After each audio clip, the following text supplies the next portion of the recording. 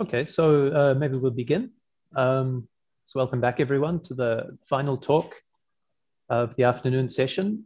We're very pleased to have Mina Aganagic talking about knot categorification and mirror symmetry.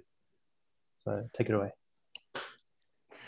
All right, so I want to thank the organizers for putting together, for keeping the conference going in these difficult times.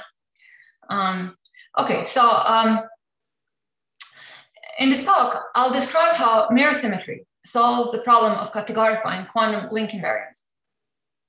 The problem was introduced in '98 by Kovanov, who showed how to associate to a link a collection of bigraded vector spaces.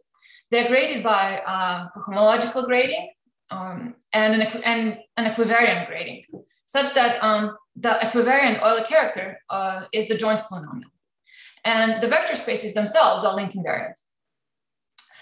The problem Kovanov initiated is to find a physical or at least a geometric meaning of Kovanov homology, one that works uniformly for all gauge groups. In '88, Edward Witten explained that Jones polynomial comes from Chern-Simons theory with gauge group based on Lie algebra SU2 with effective Chern-Simons level related to the variable Q of the Jones polynomial. This places the Jones polynomial in a more general framework, which one gets by considering Chern-Simons theory based on different Lie algebras and their representations. Now, the relation of Witten's link invariants to quantum groups was developed a year later by Hitchin and Turaya. I'll explain that Kovanov's homologies also have origin in physics, which places them into a more general framework in parallel to what Witten did in '88. The theory, in fact, has two different descriptions related by a version of two-dimensional homological mirror symmetry. It's solvable explicitly by making homological mirror symmetry manifest. The two-dimensional physics enters here because the descriptions we will get come from two-dimensional theories associated to link times time in R3 times time. In fact, these theories come out of string theory, and the way they come out of string theory, they're naturally equipped to describe arbitrary links in R2 times S1 times time, not just R3 times time. The theories we'll end up with describe two-dimensional defects of the six-dimensional 0-2 theory as anticipated in the works of Oguri and Vafa and Gukov, Schwartz, and Vafa. The approach we'll take here is complementary to that developed by Witten in that it describes the same physics just from perspective of the defects rather than the bulk six-dimensional or five-dimensional theory.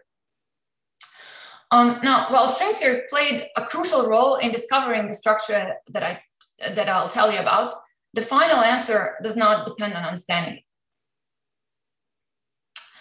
it. One of the striking aspects of quantum knot invariance is the wealth of math and physics connections that one gets to discover once you understand them. The fact that the structure arises from a deeper theory will, I think, lead to many more connections. We'll see one of them here to a vast new family of examples of homological mirror symmetry, which connected to representation theory.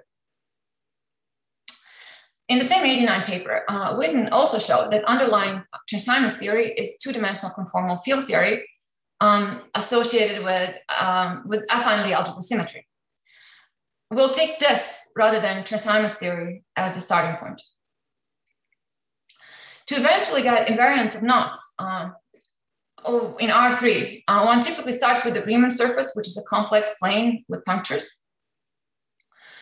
It's equivalent, but for our purposes better, to take the Riemann surface to be a punctured infinite cylinder. This way, the theory will be able to describe links in R2 times S1, not just R3.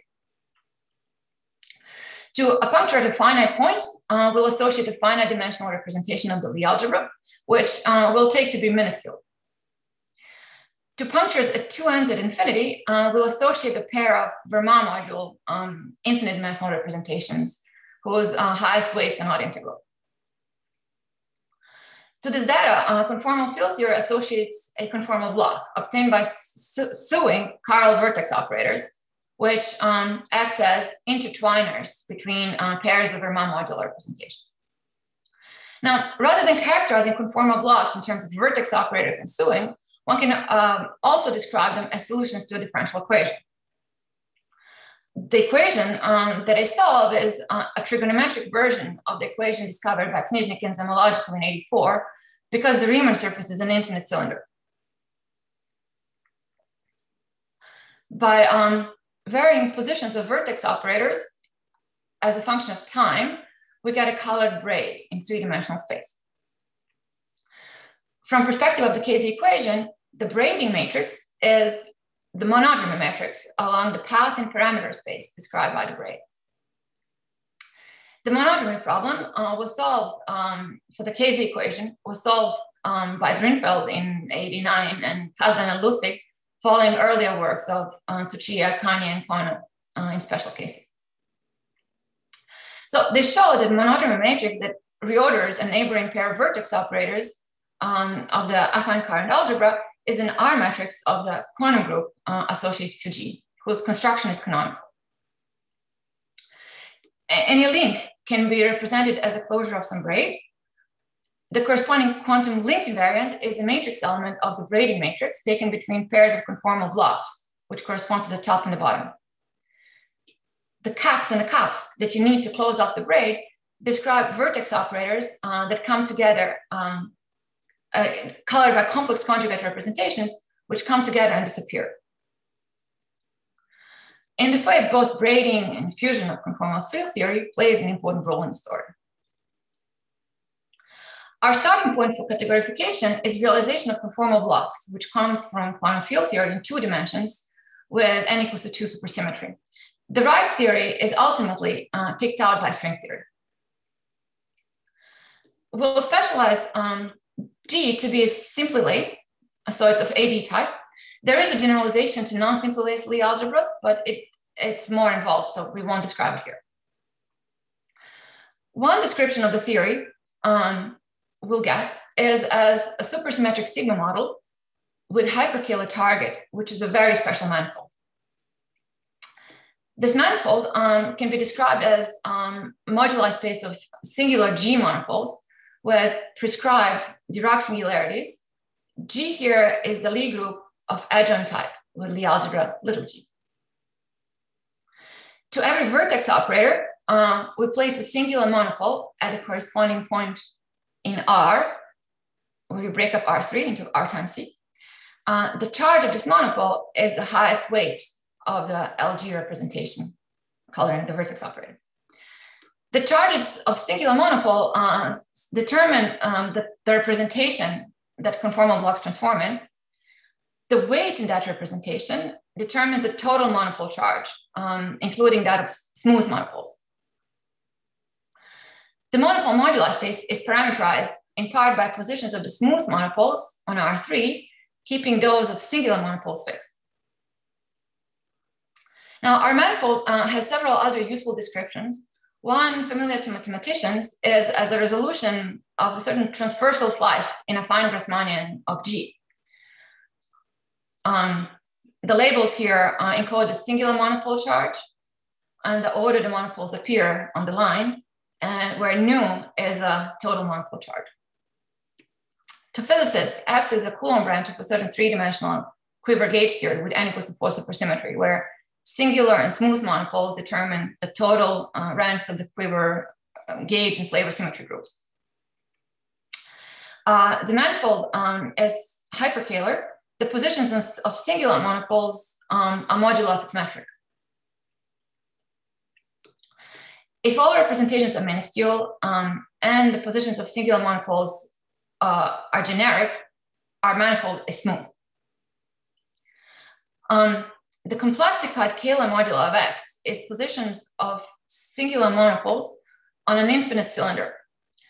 The Riemann surface A from the beginning, we took it to be a cylinder rather than a plane because B fields that pair with real Kähler moduli to complexify them are periodic.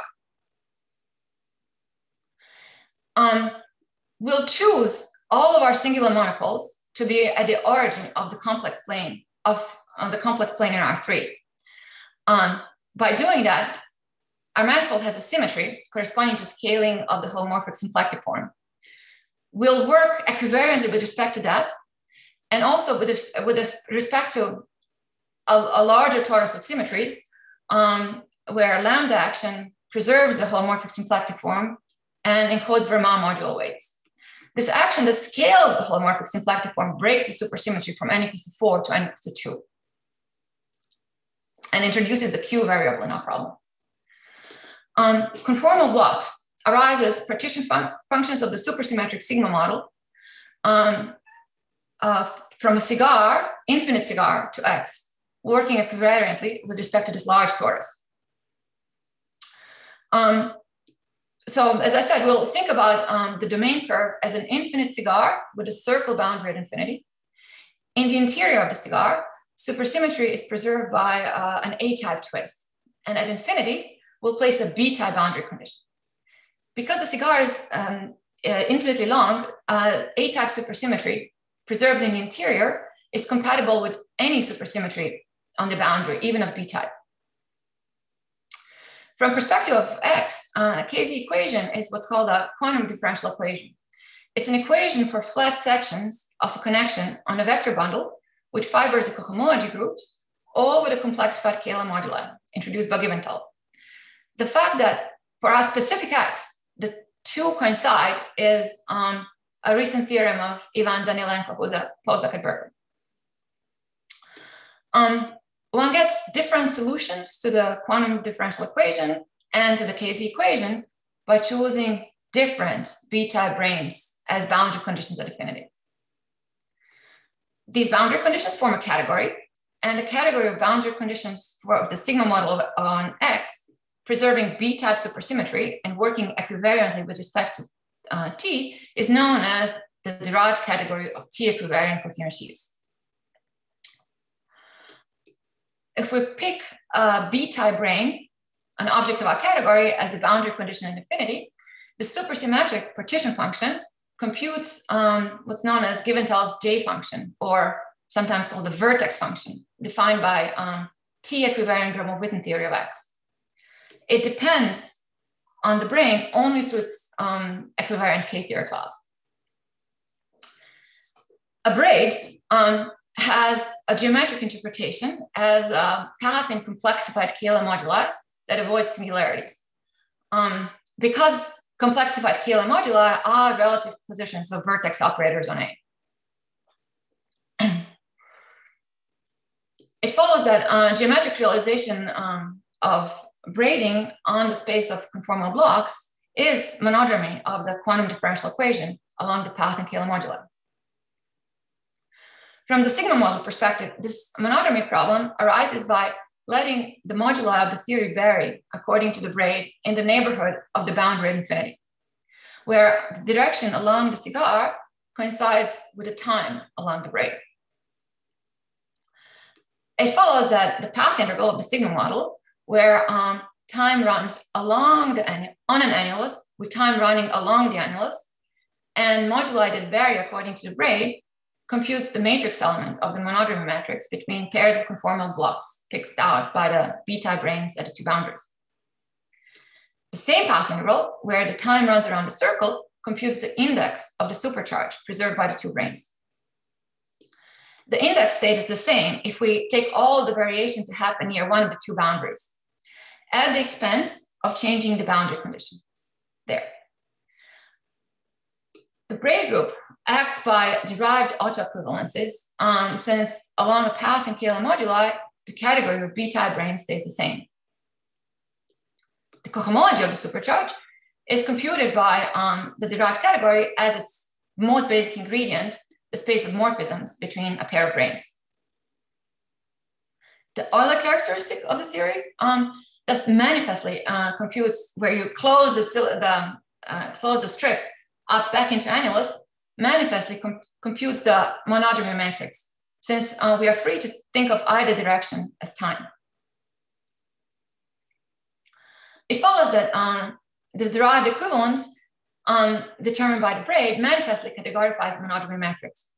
This explains a very difficult theorem of Bezrukovnikov and Okunkov, which uses quantization of X in characteristic P.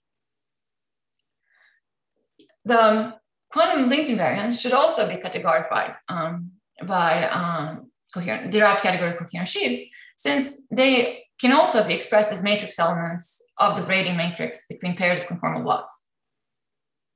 For this, we first need to find objects of the derived category that serve as caps and cups. In looking for such objects, we'll discover that not only braiding, but also fusion has geometric interpretation in terms of X. As our manifold develops singularities as a pair of singular monopoles approach each other. The singularities come from cycles in X that collapse at the corresponding wall in Kähler moduli. The collapsing cycles turn out to be labeled by representations that occur in the tensor product, because singularity in the monopole moduli space is associated to monopole bubbling. The highest weight of the representation in the tensor product is a charge of a singular monopole that's left behind after some smooth monopoles bubble off. This reflects the fact that, from conformal field theory perspective, that as a pair of vertex operators approach, one gets a new natural basis of conformal blocks, which are labeled by the representations and the tensor product, and moreover, which are eigenvectors of braiding. The branes that correspond to cups turn out to be geometric. They are actual sheaves supported in a vanishing cycle in X, which corresponding to a given minuscule representation is the associated minuscule Grassmannian. These branes turn out to be eigensheaves of braiding, whose vertex functions are conformal blocks that describe these caps. To understand why this is the case,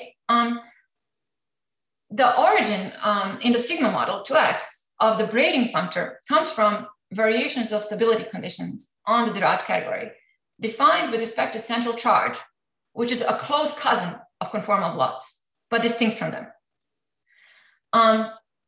Like conformal blocks, it can be computed in principle by Gromov-Witten theory, except with no insertions at the origin. I didn't tell you they were there, but they are, where in addition, one turns off the equivariant parameters.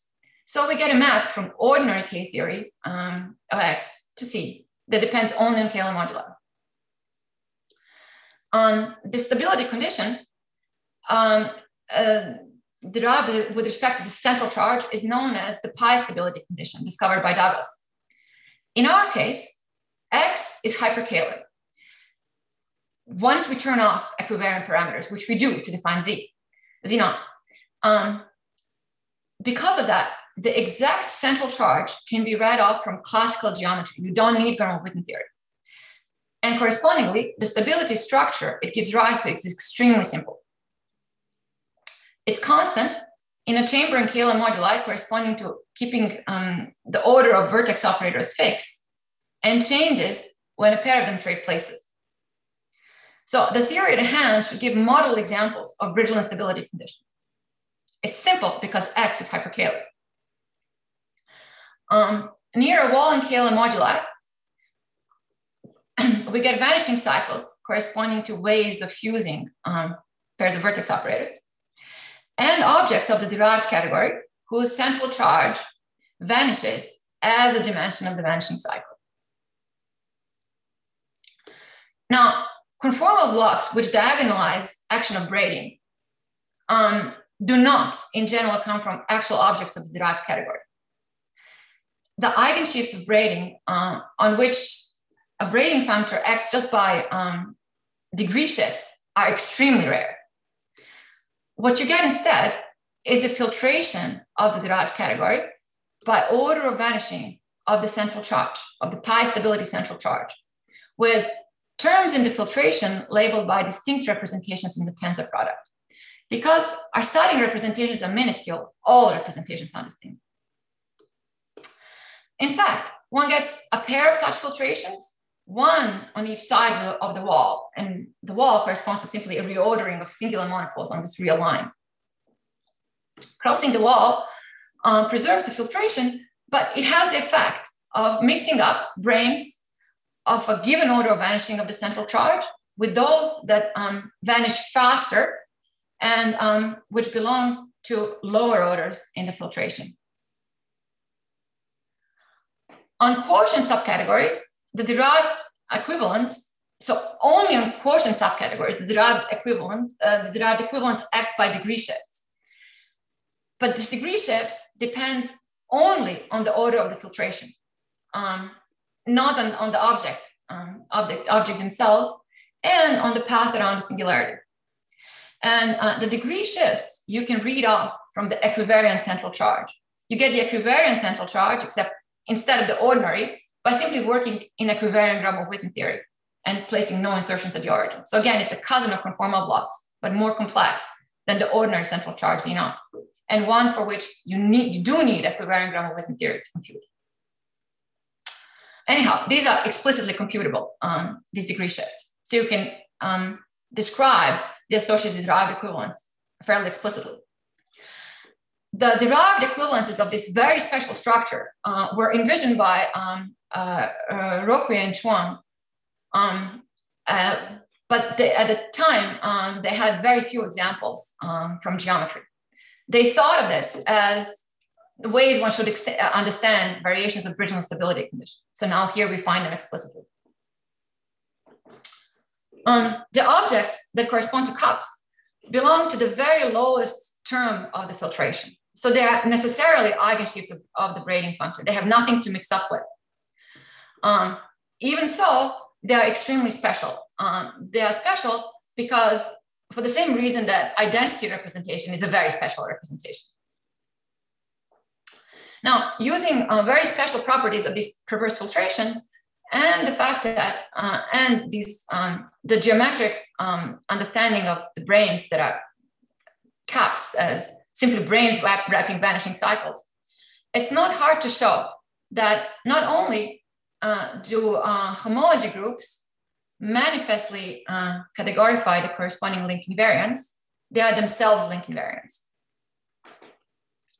The perverse filtration vastly simplify proofs of such things as, for example, in the work of Kamnitzer and Kautis, which is why Roque and Chuang came up with it. Now, recently, Ben Webster proved that link invariants that come from Rx are equivalent to invariants that he defined in 2013 using what are known as KRLW algebras, studied by Kovanov and Lauda, by Roque and himself. Now, as stated, neither the approach by KRLW algebras nor by derived categories of coherent sheaves on Rx is very computation friendly. In the rest of the talk, I want to describe how physics lets you reformulate the problem and solve the theory.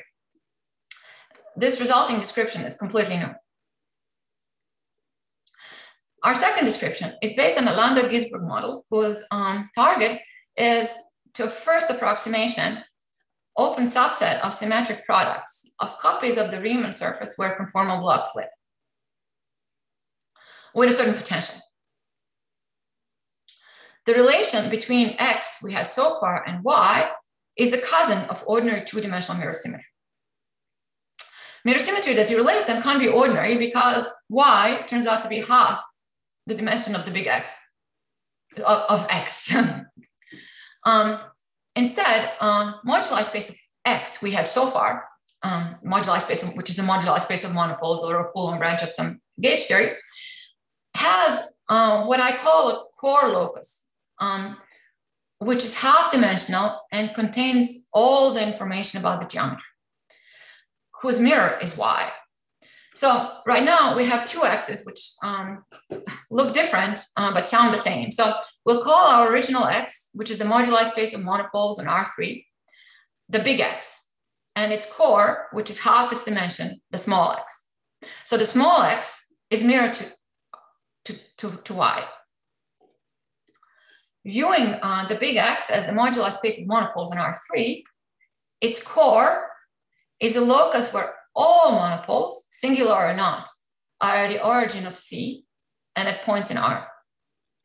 This small x is preserved by the C star action that scales the holomorphic symplectic form and which introduces Q and breaks supersymmetry from n equals to 4.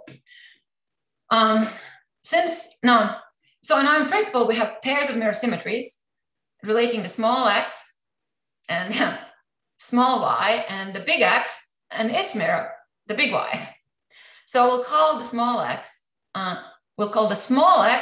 the equivariant mirror of the big X. So what I call equivariant mirror symmetry is this relation that goes diagonally. It's not simply a deformation of ordinary mirror symmetry. Now, while the small x, so the structure of this is that the small x embeds into big as a holomorphic Lagrangian, half the dimension, while the big Y fibers over the small y with holomorphic Lagrangian C star fibers, C star to the D fibers. Now, since this isn't familiar, a model example to keep in mind is big X, which is a resolution of an AM-1 surface singularity, a manifold familiar to all. Its core looks like a collection of P1s with a pair of infinite disks attached.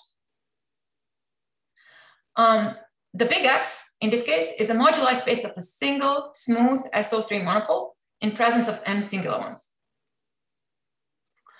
The ordinary mirror of the big X is the big Y, which is known as the multiplicative AM-1 surface with a potential which we won't need. This multiplicative AM-1 surface is a C star fibration over an infinite cylinder. The fact that it's a cylinder rather than a plane is what makes this multiplicative.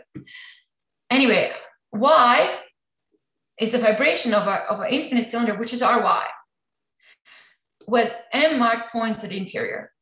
And at those marked points, the C star fibers of the big Y over small degenerate. In the big Y, the M-1 Lagrangian spheres, which are mirrored to M-1 vanishing P1s in the big X, and the projection to small y maps these to Lagrangians, which are simply intervals that begin and end in the punctures on the cylinder. Now, you will have noticed that the small y, in this case, is simply a single copy of the Riemann surface where conformal blocks live. The positions, the marked points correspond to positions of vertex operators, where the C star fibration degenerates. Now, by SYZ mirror symmetry, the small x, which looks like this infinite sausage, and y share a common base, which is the moduli space of one smooth monopole on R in presence of M singular ones. More generally, the equivariant mirror of the big X and the ordinary mirror of its core is Y, which is a resolution of an open subset of symmetric product of copies of the Riemann surface where conformal blocks live, with certain singularities resolved.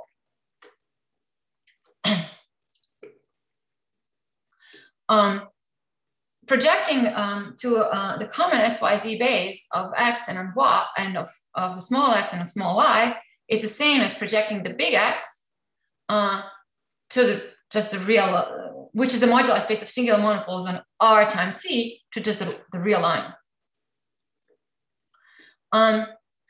Including the equivariant T action corresponds to adding to the sigma model on Y a specific potential, which is a multi-valued complex function.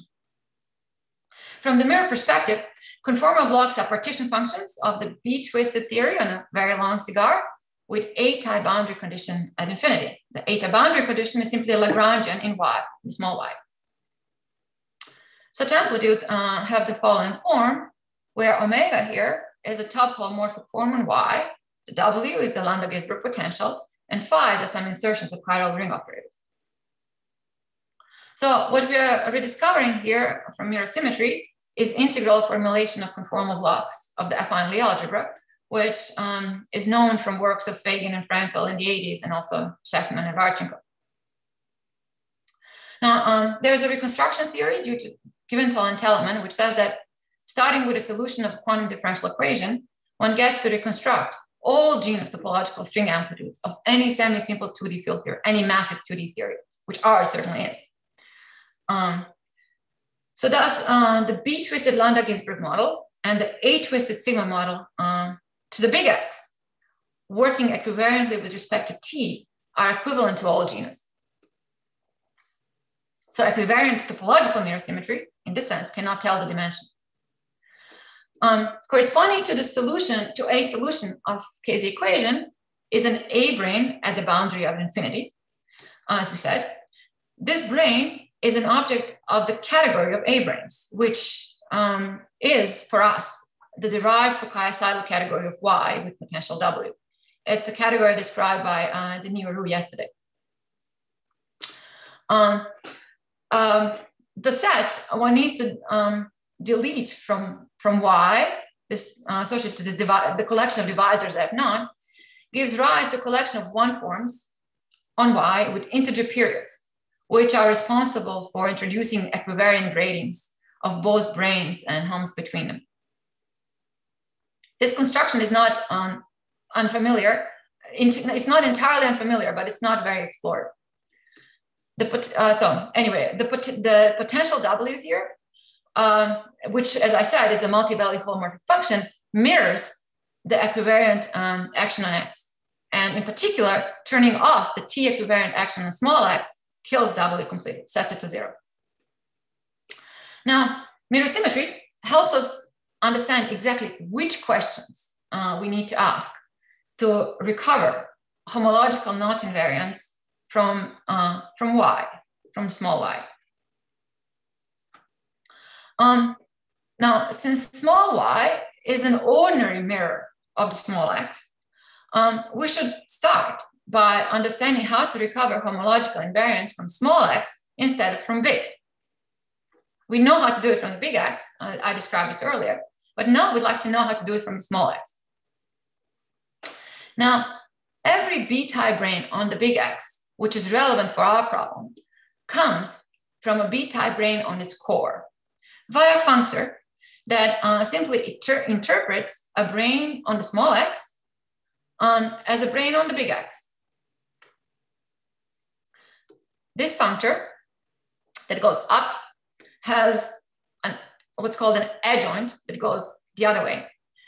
The adjointness of these functors means that given any pair of branes on the big X that come from the small x, the homes between them computed upstairs agree with the homes downstairs at the price of replacing one of the branes downstairs by a funny brane that you get by starting with a brane downstairs, sending it up, first up, and then back down.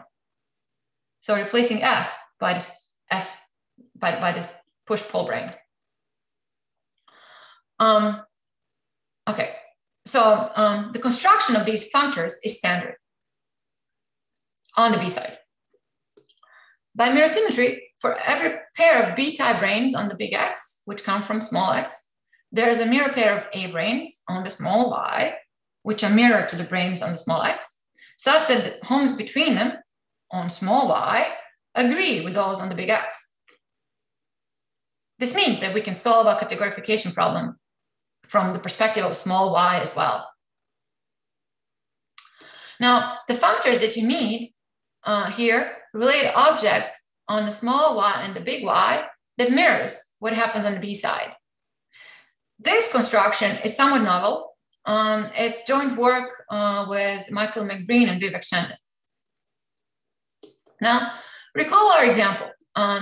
The small y, which is equivariant mirror of the big X, which is an AN surface.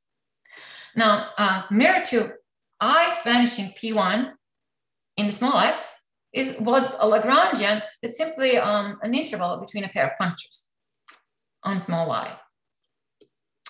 The functor that goes up simply amounts to pairing the brane downstairs with circle fibers over it, which is how you get this picture. That one's actually familiar to many.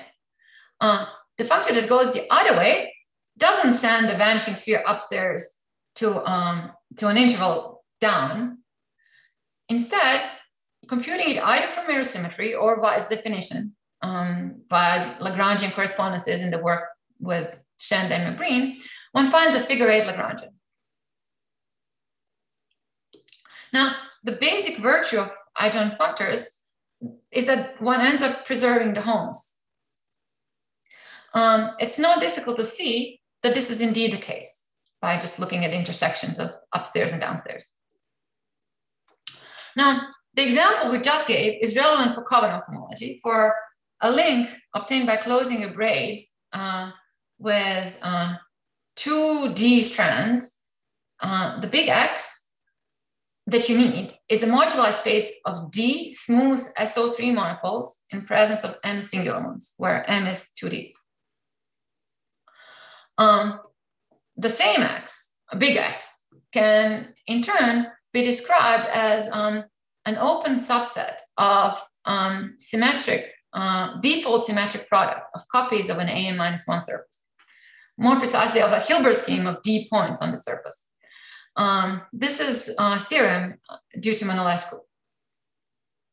It's not an obvious fact. Now, in the big X, the branes, in this case, that close off the strands, in general, there's some minuscule Riemannians. For this case, they're simply P1s. They're actually collections of D non-intersecting P1s. How many? As many as you need caps. Its equivariant mirror is open subset of symmetric product or resolution thereof, corresponding to a configuration of D unordered points on the Riemann surface where conformal blocks live, with marked points corresponding to where the vertex operators were, with a potential that I write here explicitly. This is for SU2, for the Jones polynomial. Now, by equivariant mirror symmetry, the D cups are products of D non-intersecting figure-8 Lagrangians, while the D caps are D interval branes, products of D interval branes. In the Lambda-Gisberg description, both the Lagrangians and the action of braiding are completely geometric. So in fact, we can simply start with a projection of a link to a surface, translate it into a pair of Lagrangians by choosing a bicoloring of the link, such that one color always underpasses the other. And then the mirror Lagrangians are obtained by replacing all the blue segments by simple intervals and all the red segments by figure-8s. And where the red and the blue meet is where the punctures are.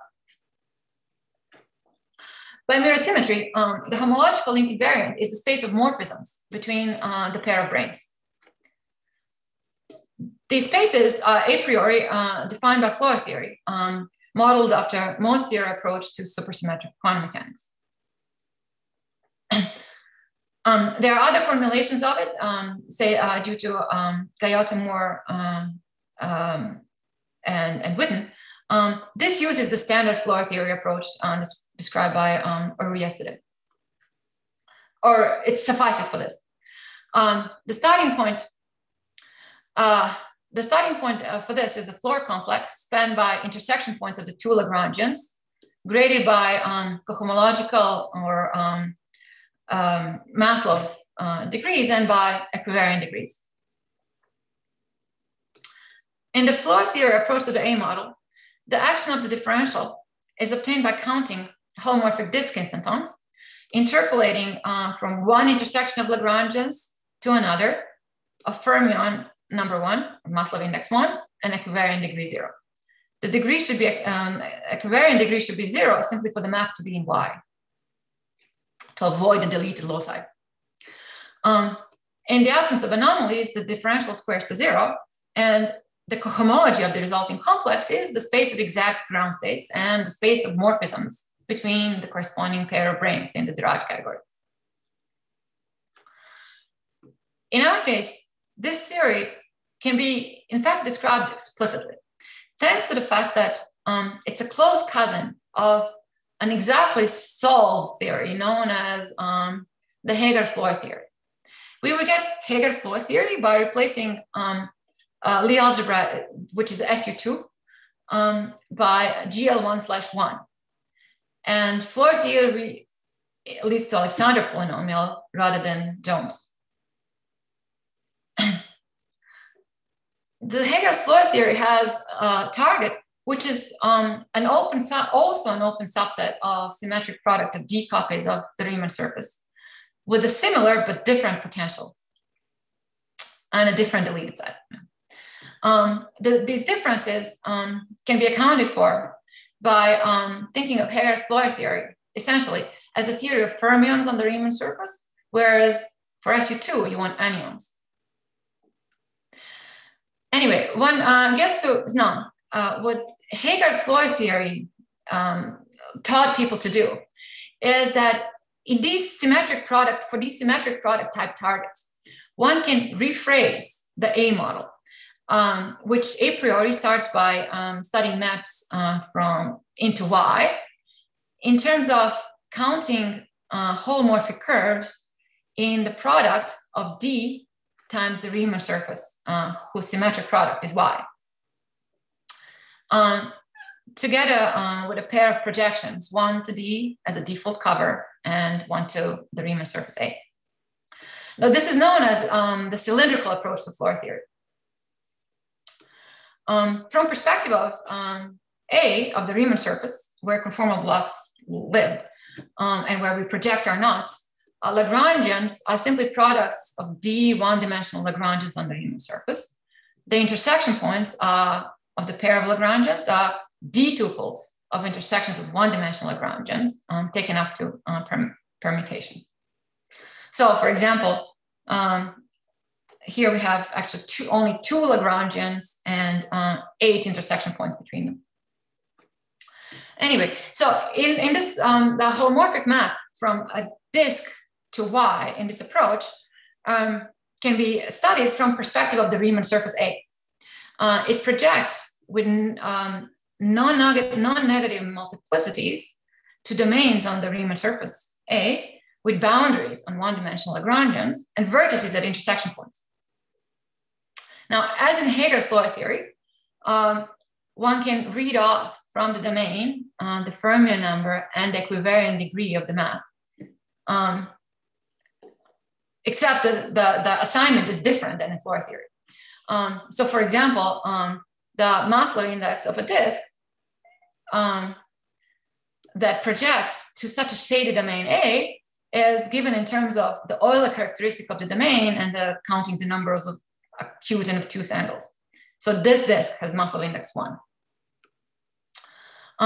This cylindrical approach to floor theory reduces the problem of counting holomorphic maps to this high dimensional space Y to a well-defined problem in complex analysis, one for each domain A.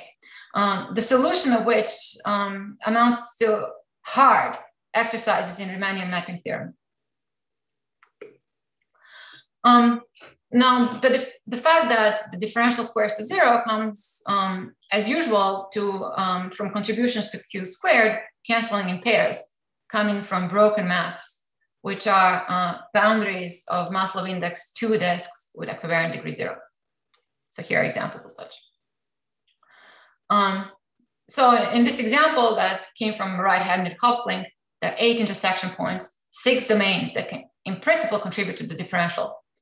And the homology of the resulting complex, if you could count instantons, if you solve the Riemannian mapping problem, should be Covenant homology of the right-handed coupling. Now, such counting problems are very difficult. Even in the Hegel floor setting, one does not know how to do it directly on the nose for arbitrary map, for arbitrary disk instantons. However, the dimension of the complex that you need is much, much smaller than the dimension of the complex in Covenant homology. It grows only polynomially with a number of crossings in a link, as opposed to exponential growth, which you always get in Covenant case. What's easy to do is to compute the Euler characteristic. The Euler characteristic simply counts intersection points of Lagrangians, keeping track of gradings, the fact that this problem computes the Jones polynomial is in fact a theorem of Bigelow from the 90s. So we've explained his very peculiar approach to Jones polynomial. Now, the discounting problem, as I said multiple times, on the nose is very difficult. However, it can be solved by making homological mirror symmetry that relates the small x and the small y and their derived categories manifest. This works uniformly for any simply Lee algebra. Now, working with derived Fukaya-Seidel category as opposed to simply Fukaya-Seidel category is actually simpler. For one, the derived category has far fewer objects because any deformation of branes that doesn't change the amplitudes is an equivalence. In particular, one can generate the entire derived category by a finite set of branes, which are thimbles of the potential. These also appeared in yesterday's talk. For every critical point of the potential, we get a pair of left and right thimbles, which are respectively the set of all initial conditions for upward or downward gradient flows of real part of W, on which imaginary part of W is constant. The critical point equations here are a variant of Bethe-Ansatz equations with an irregular singularity at one end of the cylinder. The solutions are isolated and non-degenerate and simply labeled by the weights of the weight space the conformal blocks transform in. The set of thimbles depends on the chamber in equivariant parameter space. There's a choice of chamber that's suggested by mirror symmetry, in which the left thimbles, one set of thimbles, are all products of real line Lagrangians, which simply look like lines on the cylinder. These are suggested by mirror symmetry as mirror to vector bundles on X. To formulate homes between them, one has to deform the branes. After the deformation, the intersection points become isolated. There are still infinitely many of them. There have to be because they're mirror to vector bundles on non-compact space. These thimbles generate an algebra.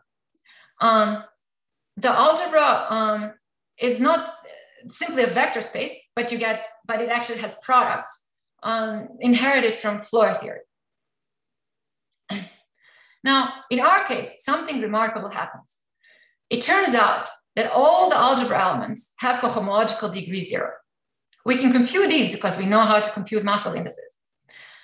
In particular, this implies that the action of the differential is trivial. This is actually much simpler than Heger-Floer theory, which has a non-trivial differential. Now, this isn't an accident. It's a reflection of mirror symmetry, which maps the direct sum of all the left thimble branes to the tilting generator of the derived category of coherent sheaves on the small x. Mirror symmetry provides for us a construction of tilting generators, which is in fact not just on small x, but also on big, which is a very difficult problem in math in principle. Anyway, the algebra that we get is then an ordinary associative algebra graded by covariant degrees. Now, there are not many holomorphic discounts that one can evaluate explicitly, but it turns out all the ones that you need to compute the structure constants of this algebra are actually computable. They're computable because they come from products of triangles, from domains which look like products of triangles on the Riemann surface, which are in turn largely determined by the d equal to 1 theory. Now, so we can actually compute exactly what this algebra is for any g. Since the thimbles generated the derived Fukaya-Seidel category, and everything there is to know about the thimbles is contained in this algebra, we get an equivalence of derived categories, where d sub a is the derived category of a modules, which you get from a functor that takes any Lagrangian in Y into a module for the algebra A, using this tilting collection of tymbals.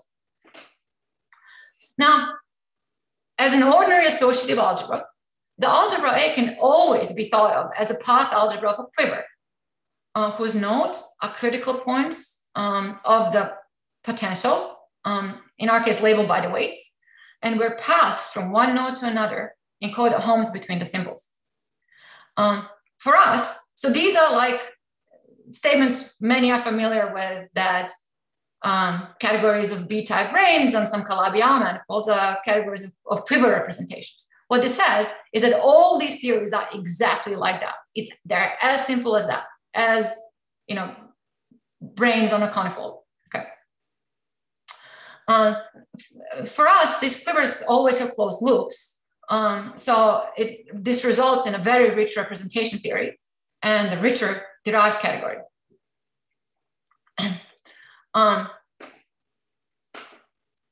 Sorry to interrupt. How much more time will you need? Maybe 5 minutes? I just need like 2 minutes.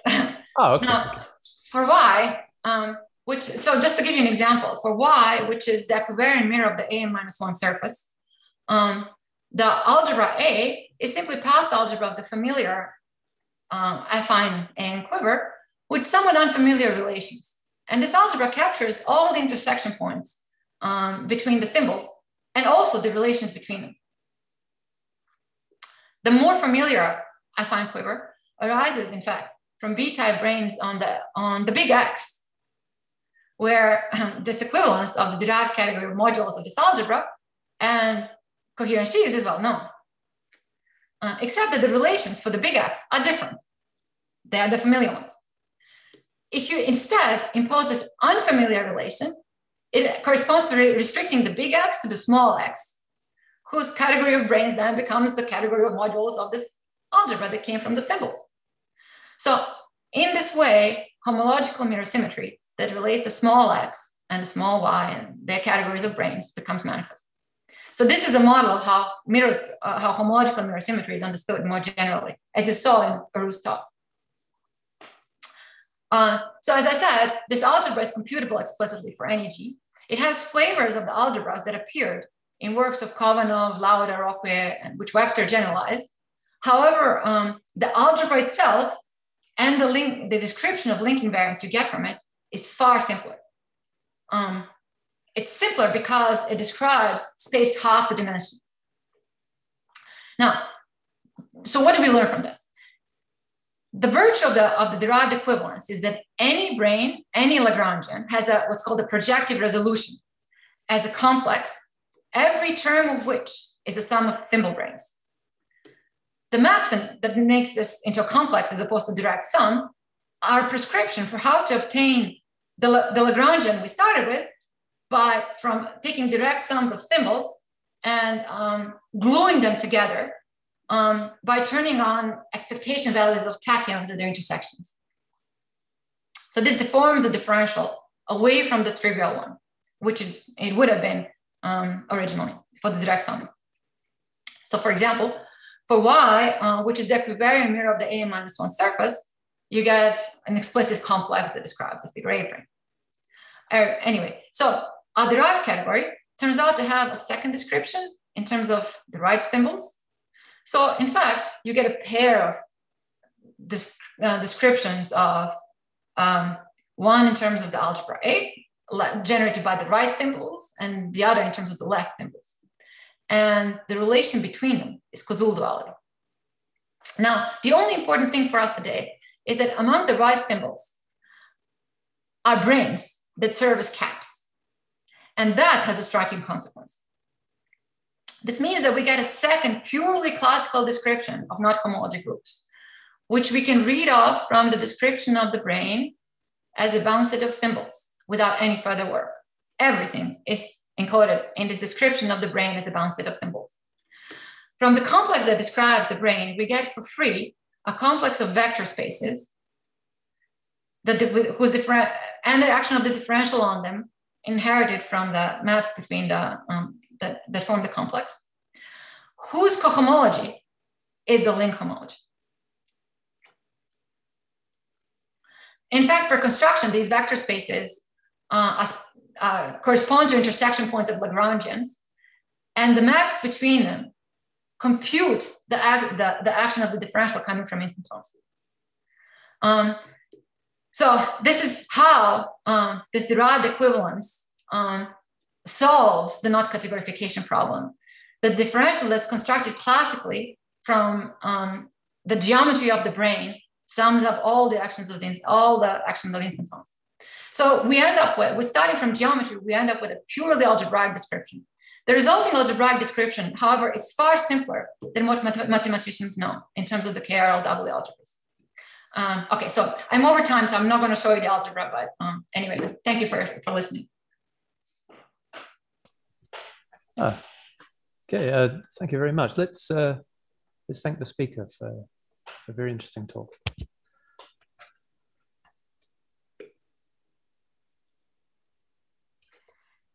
And something I forgot to mention at the beginning is that the slides have been posted in the chat, and they'll also appear on the website. And are there any questions?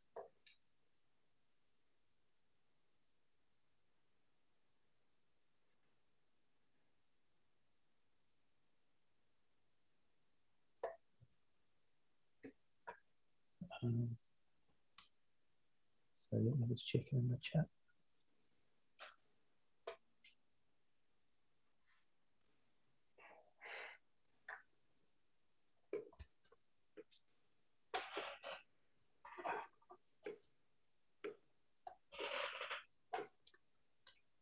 Yes, Chu Liu has a question. Oh, hi, Mina. Hi, may we see the last few slides? Oh, yes. Let's see.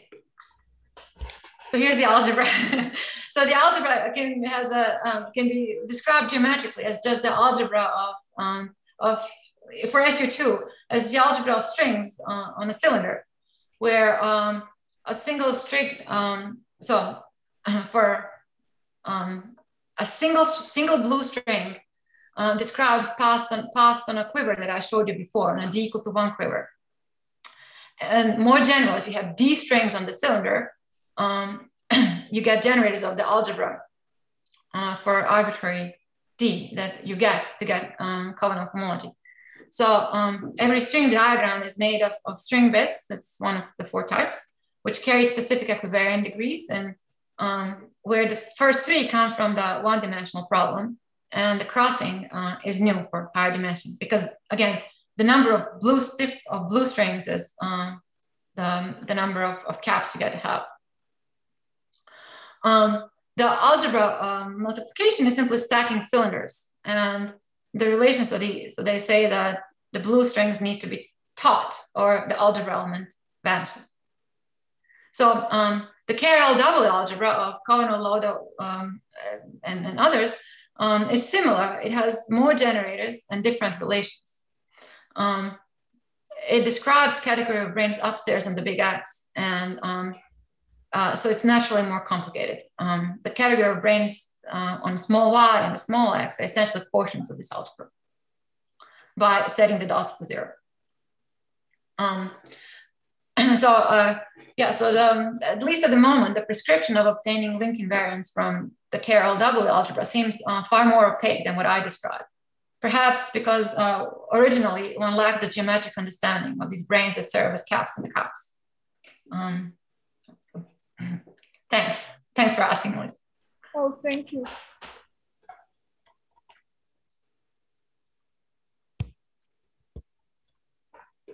So I have a very naive question. Do these new knot invariants coincide with these invariants from the KLRW algebras? Yes, so that's the theorem. That's right. So the theorem of Webster says that my first approach gives you the same invariants as the ones of the KRLW algebras. However, those are essentially not directly computable. You know how to compute them when you have some other way of computing them via foams or something. I think what this will lead is an approach to categorification, which will be computable.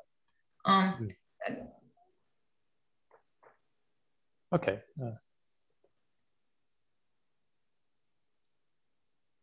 Are there other questions?